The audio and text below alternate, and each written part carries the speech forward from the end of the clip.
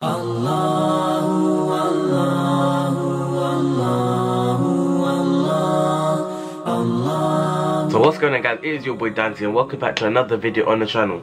I just want to say Ramadan Mubarak to everyone that is taking part in Ramadan. Hope God blesses you and hope all your sins are forgiven in this holy month. And yeah, for today's video I am going to be reacting to the Merciful Servant, who made a video called The World Changes Every Ramadan. So yeah, I have watched a little bit of this video but not the whole video, and I can say it's quite a scary, like frightening life lesson about what Ramadan is and what actually happens in Ramadan. Yeah, it does give you goosebumps, is all I'm saying. So yeah, if you do enjoy the video, don't forget to smash the like button, subscribe to the channel if you are new. We're on the road to 10k, we're going faster and faster by the day. Comment down below what you thought, what you want to do next, and yeah, I'll catch you lot in the next shot. Peace. The Messenger ﷺ says in the authentic hadith, when it's the first night in Ramadan, the gates of paradise will be open, the gates of the hellfire will be shut. Yep. And the shayateen, the main devils, will be chained and locked down. In this whole month, it was shut down, locked down. Symbolism, this is truth. It's life. This is true. These things happen in the world of the unseen. So the world changes. In Ramadan, the world changes. Shayateen, the most influential of shayateen, the most destructive of shayateen, will be locked down. They won't be able to travel around and affect people as they used to do outside Ramadan. So they're chained. Exactly. They're limited. The gates of paradise will be opened. They'll be wide open.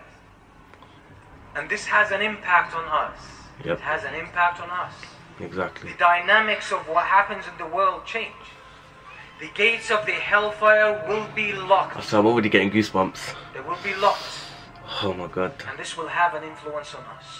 The scholars of Islam are agreed upon a fact that we humans have two natures, two dual natures. It's scary, but it's the truth.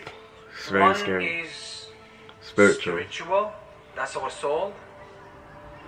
That's our soul. That's the invisible part of who we are. And this has a life of its own.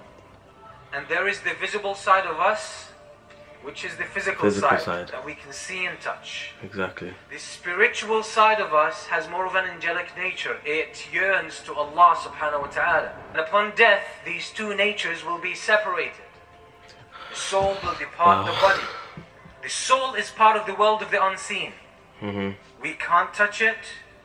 We can't smell it. We can't taste it. We can't even hear it. Exactly.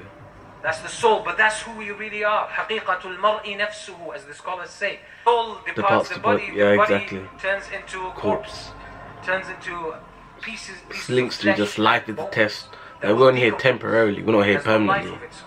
Prophet ﷺ says in the authentic hadith, which is in a sahih, ما جلس قوم في بيت من بيوت الله يتلون كتاب الله ويتدارسونه بينهم. Just the visuals itself just gives you goosebumps, to be honest. I'm not gonna lie, it's actually really scary. But that is what the truth is, guys. That is what life is and what Ramadan is.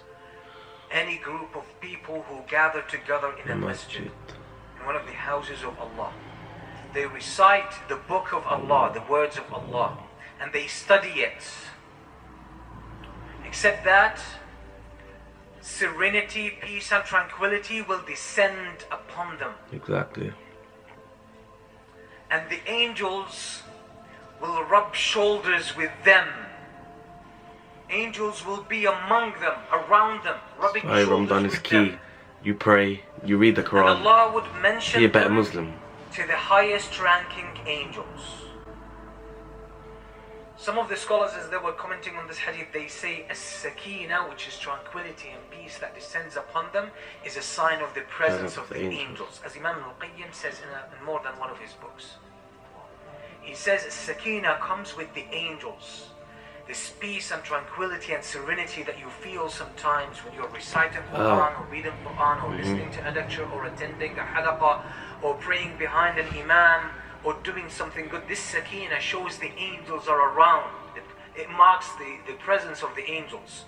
You don't figure this out with your brain. Exactly. You don't feel the angels physically. You don't touch them. You don't smell them. You can't see them and you can't hear them. So which part of you figures them out?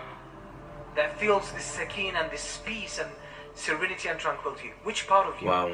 It's the spiritual side. Yeah, exactly. It's the spiritual side. So since we feel our souls feel the presence of the angels, don't you think the soul feels that the gates of paradise are open? Exactly. The gates of the hellfire are locked. The shayateen are locked down. It does, and that's why most of us. It's the month of change, the month of being a better person. Eagerness to worship Allah. Exactly. That's what happens during Ramadan. This is what happens. This is why Ramadan is a special time. These things are not a figment of imagination that we're just talking about in a symbolic sense. These are realities of life.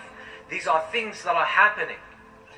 So in the first night of Ramadan, the dynamics of the world change, and your soul responds to that. So this is why Ramadan is a point for us to really upgrade our iman, our faith, upgrade the level of our taqwa and connection to Allah subhanahu wa ta'ala.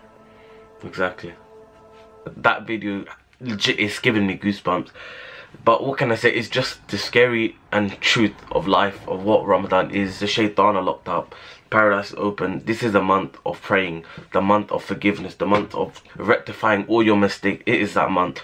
Yeah guys, that is the scary truth. If you did enjoy the video, don't forget to smash the like button, subscribe to the channel if you are new, comment down below what you thought, and yeah, I'll catch you in another video. Salam.